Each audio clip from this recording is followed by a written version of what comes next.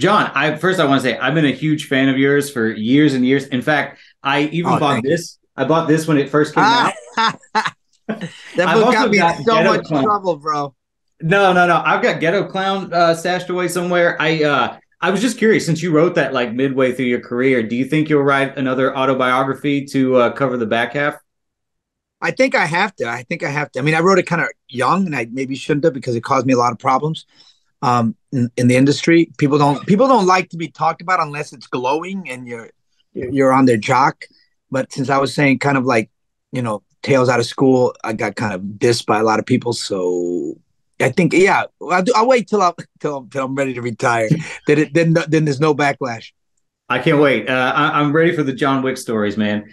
As a Oh, I guy, got some. I I got bet you some, do. bro. I About bet you John do. Wick 2, I got plenty. I can't wait. Maybe another like I don't know, 10, 20 years or something, we'll get that book. As a guy who's done, I'm sure, a ton of interviews, what's the one question you hope nobody ever asks ever again? This question never ask again. Yeah, I hate when they ask you what's your worst experience? What's your worst movie? What's the movie that was the biggest box office flop? It's like, I don't want to talk about that stuff until my book comes out. Amazing. I just wanted to know what not to ask for the remaining 9 minutes of this interview. They've already talked about how Tommy Wirkola, he's confirmed that they're working on Violent Night 2. Is there any chance Mr. Scrooge might have a more evil twin brother who wants revenge on Santa? Oh shoot! Come on, who you been talking to? I'm not. I don't Yeah, I'm not. I can't reveal anything, but you might know. You might see me. know. No, Violent Night is available to own on digital and Blu-ray now. Are there any deleted scenes with Mr. Scrooge specifically that you're excited for people to check out? Yeah, I mean, I lived a ton, man. I sang 3 different songs as I walked in. I'm hoping one of them pops back in. I can't remember off the top of him right now. Murder Bells, Killing All the Way. I thought that was a good one. Tommy picked the other one though. Violent Night. Yeah, there's stupid that I did all over the place that I can't wait to see. That's awesome. I can't wait to check it out. Now, Mr. Scrooge is only one of many incredible villains that you've played. I mean, Billy Blanco, the Tybalt and Romeo, coolest guy on the planet. Clown and Spawn, which villain was your absolute favorite to play? Oh man, that's a tough question. Mm, I gotta say Clown for some reason.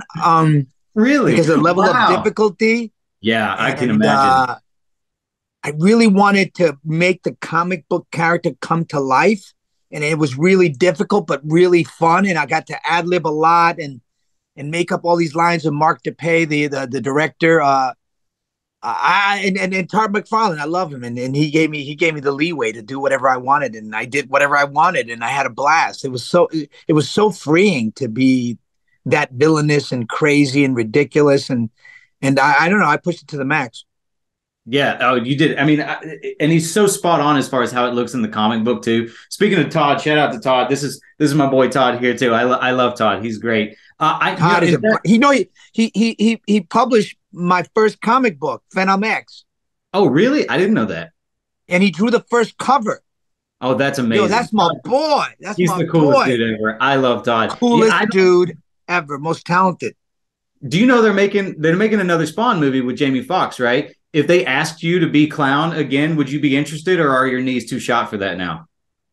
I don't know if I can play clown again, if lightning strikes twice like that, but I love to do a cameo somehow. Yeah.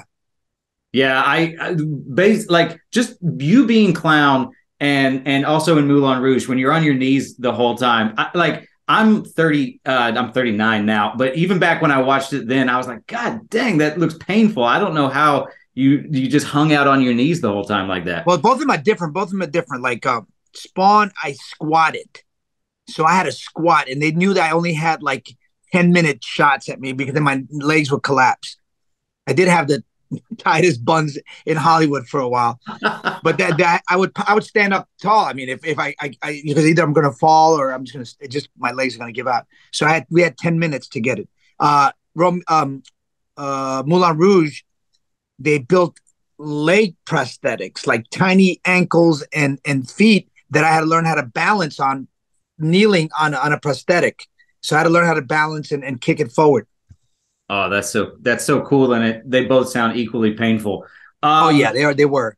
Now, is there any character that you've only played once that you would just jump at the chance to play again? Benny Blanco. I would like to play that again. I like to have his own storyline. That could Yeah. be exciting. His taking over the whole entire city, whatnot. Billy Blanco was awesome, man. Shout out to Billy Blanco. I also want to say, I mean, you've built up this incredible filmography. What's one film that you're the most proud of that you feel like maybe at the time it came out deserved a bigger audience than it got? There's a few of those, but I would say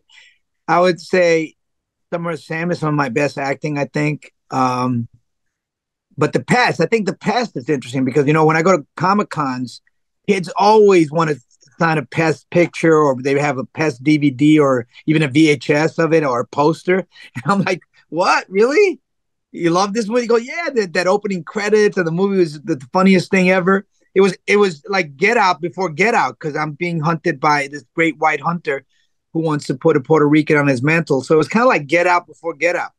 Yeah. No, I was actually, when I asked the previous question about a character you wanted to play again, I like low key, fingers crossed, hoping you were going to say The Pest.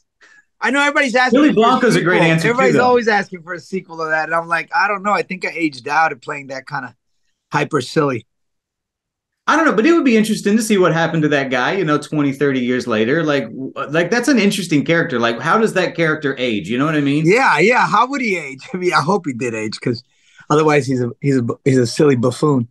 Or he's got to mature. I mean, mature is what we mean. Does he mature, or does he stay a man child forever?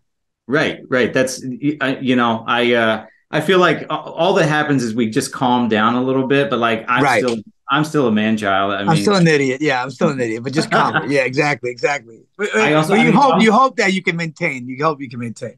Exactly. And now I'm with ComicBook.com, and I know you voiced the Riddler on the Batman audio adventures. So have there ever been any like Marvel or DC characters that you've had conversations about playing, or you just are interested and you would love a crack at?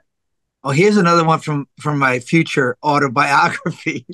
I was supposed to be the Vulture instead of what's his face, and Michael Keaton, is that? Mm-hmm.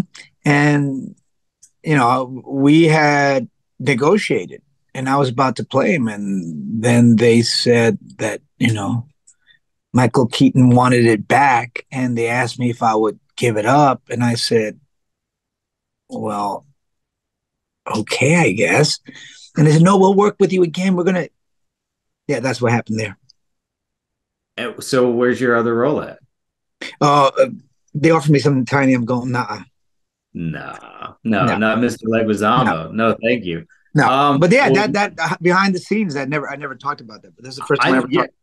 I didn't know that at all. That's incredible. I know I'm sure you're talking to a few people today. I don't want to take up a ton of your time, but dude, I'm such a fan. I really thank you, Chris. Thank you. Been involved in my life in some form of fashion for like 30 years now. And like, I love Tibble. I like Romeo and Juliet was a very pivotal film for me. I don't know how to explain this. Then I started the movie as a child, and when it finished, I was a man. That's the only thing I can say is that like I suddenly was like, oh wow, girls, and yeah, it was great, dude. So this has been a real treat for me getting to talk to you and ask you some of these questions. So pleasure, man. Pleasure. Yeah, I hope I get to talk to you down the line. Oh yeah, we definitely will.